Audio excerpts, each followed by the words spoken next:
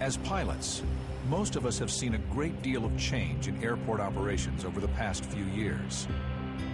Today, there are nearly 70 million tower operations annually, and the number is growing each year.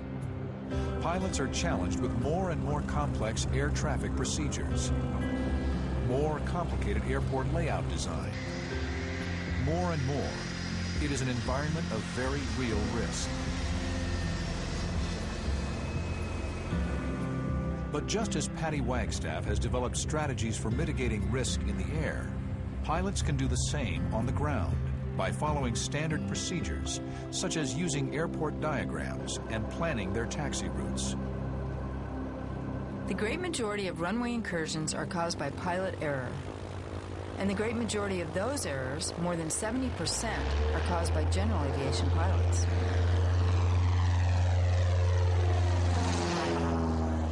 Those of us who have been flying for a while remember that they didn't teach us much about runway safety back in the days when we were in training. In recent years, that's changed. The FAA has developed a number of educational programs and strategies to help pilots improve runway safety. In fact, with more than 650,000 pilots and more than 240,000 aircraft all conducting millions of operations around the clock, it's amazing how safe our airports are. But still, with the best of training, collisions can happen at any airport, at any time, to any pilot. We may be good pilots, but we are also human. And sometimes we make very human mistakes. Hey, ground Cessna 9308. Say again. Runway incursions are most often the result of a loss of situational awareness. For a variety of reasons, the pilot becomes confused by the airport's signs and layout, or doesn't listen to or understand the controller's instructions, or simply fails to follow instructions. Cessna 3 Sierra Papa. Hold short, runway 26 left. 453 Sierra Papa, hold short, runway 26 left. Cessna 3 Sierra Papa, you're over the whole line. Often this is because he or she is unfamiliar with the airport, the pilot's fatigued, or is distracted by something in the cockpit. You know what I was doing last night? For a few critical seconds, pilots lose track of where they are in relation to their surroundings. You can imagine how important it is for me to focus on situational awareness. In the air, my life depends on it. If I don't know precisely where I am and where I'm going, and the tasks required to get me there, the consequences could be catastrophic. And the same goes for you, and for me, on the ground.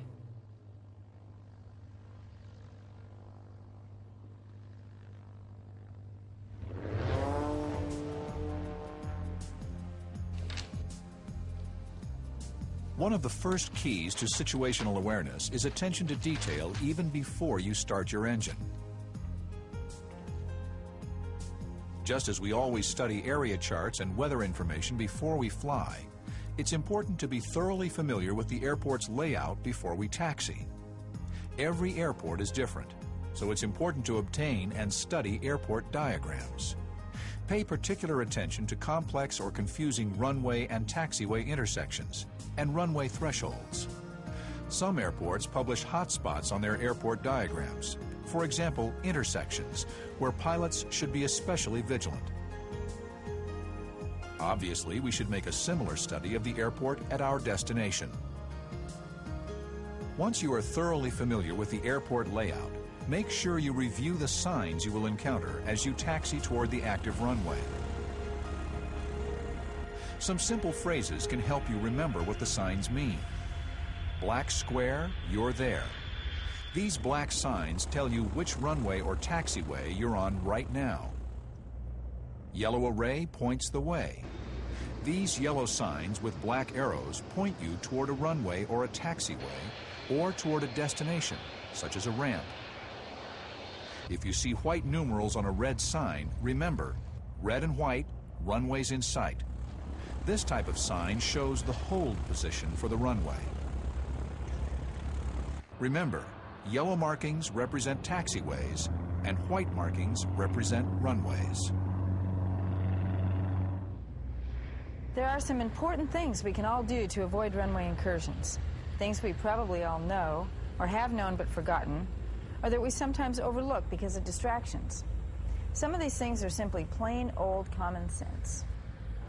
Always look, listen, and expect the unexpected. Minimize distractions by keeping a sterile cockpit while taxiing.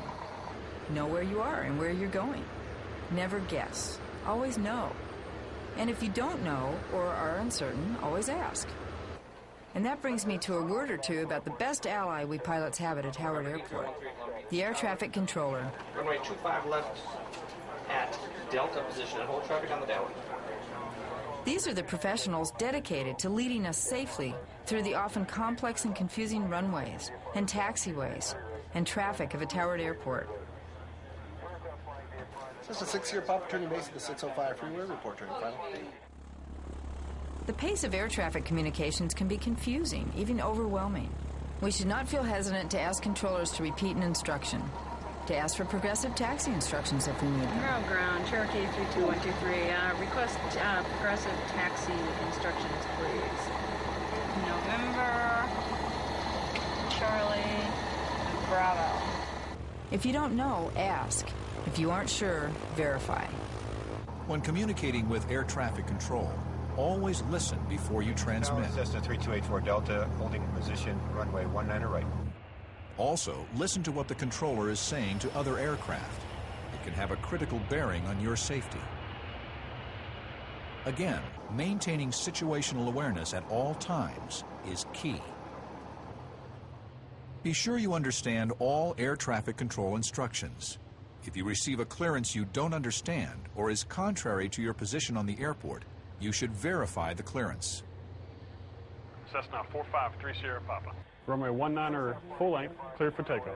Tower Tower, Cessna 453 Sierra Papa. Is at Bravo 3. Verify we're still cleared for takeoff. Cessna 3 Sierra Papa. Negative, hold your position. 453 Sierra Papa. Holding short, runway 19 at Bravo 3.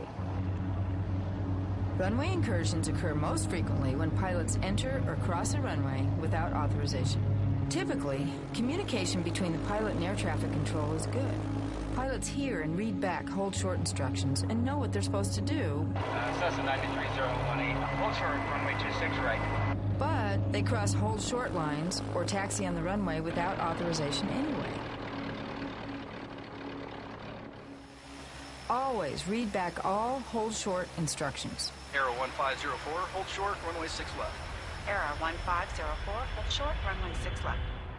A simple Roger won't do. This applies to position and hold and clearances to enter a runway as well. Cessna 80138, position and hold, runway 25 left. Cessna 80138, position and hold, runway 25 left. We can avoid most runway incursions by reducing distraction in the cockpit while taxiing, familiarizing ourselves with our departure and our destination airports, and staying alert at all times. Be sure to write down taxi instructions, but never do it on the move. It can be a distraction. The same is true with checklists. Conduct them while stopped, never on the move. Pilots, controllers, and drivers all rely on their eyes as their primary sensors. And the simple fact is, our eyes don't work as well at night as they do during the day. The visual acuity we lose at night, combined with inconsistent cockpit lighting, canopy reflections, and possible rain, snow, or fog, make taxi, takeoff, and landing operations that seem easy during the day a real challenge at night. Pilots should observe a few simple lighting standards that will help those around them maintain their situational awareness. When taxiing into position and hold, turn on all exterior lights except landing lights. This will make your aircraft more conspicuous to other aircraft on final. Don't turn on your landing lights until you have been given clearance to take off. If you see an aircraft with its landing lights turned on, it's a clear signal that that aircraft is moving or is about to move down the runway for takeoff. When instructed to cross a runway, turn on all lights, including landing lights. The exception would be if your lights would interfere with someone holding or approaching from the other side of the runway. Also, when you line up for departure at night, consider lining up about 3 feet to the left or right of center line, so another pilot on final can more easily distinguish your aircraft from the runway lights. Some people think that to be a professional pilot, you have to make your living flying. Well, there's another way to define professional. A professional pilot is a pilot who knows and understands the fundamentals of operating his or her aircraft both in the air and on the ground. And the second mark of a professional is a desire to always be better. Not just to be a good pilot, but to constantly improve our skills and techniques until we are better pilots. And that's what we're about here today, to review the fundamentals that will make us better pilots as we operate on the runways and taxiways of our airports. In many ways, it takes more knowledge and skill than it takes to fly. So, let's review. Always look, listen, and expect the unexpected. Know where you are and where you are going. Study the airport diagram before taxiing. Write down taxi instructions. Conduct checklists while stopped, not on the move. Off, off, off. Be absolutely familiar with airport signs. Keep a sterile cockpit to reduce distractions while taxiing. Identify complex intersections and potential runway crossings. Look both ways before crossing intersecting taxiways or runways. When communicating with air traffic control, listen before transmitting. Cessna 3284 Delta, hold short of runway 19 or left. Listen to what air traffic control is saying to other pilots. 15 Niner Echo Charlie 130 cleared to land. Traffic holding in position. Be sure you understand all air traffic control instructions. Cessna 594 base turn approved. Runway 25 left, clear to land. Ask for progressive taxi instructions if confused. Could you give me progressive taxi instructions? Cessna 3284 Delta, rail ground. Runway 26 right, taxi via Gulf, hold short of runway 26 left. Don't be afraid to ask that an instruction be repeated. Ground 3284 Delta, say again. If you don't know, ask. If you're not sure, verify. That's my squawk. Please repeat. Squawk 7302. Read back all hold short, position and hold, and runway crossing instructions. A simple roger won't do. Repeat the entire instruction. Cessna 3 Sierra Papa. Cross runway 19 or left, position and hold runway 19 right. 453 Sierra Papa, crossing runway 19 left, and position and hold runway 19 right. Turn on all of your lights when crossing a runway. Turn on all of your lights except landing lights when taxiing into position and hold. Turn on your landing lights when cleared for takeoff.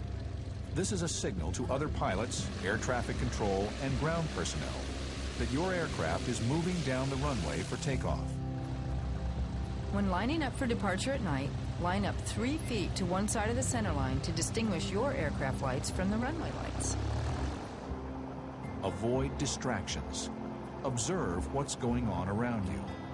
Always know where you are and where you're going.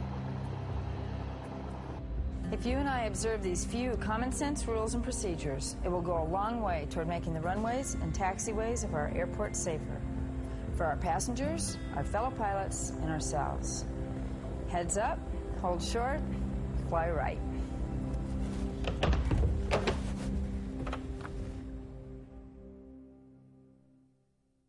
Hello, I'm Bill Davis, Director of the Office of Runway Safety for the FAA.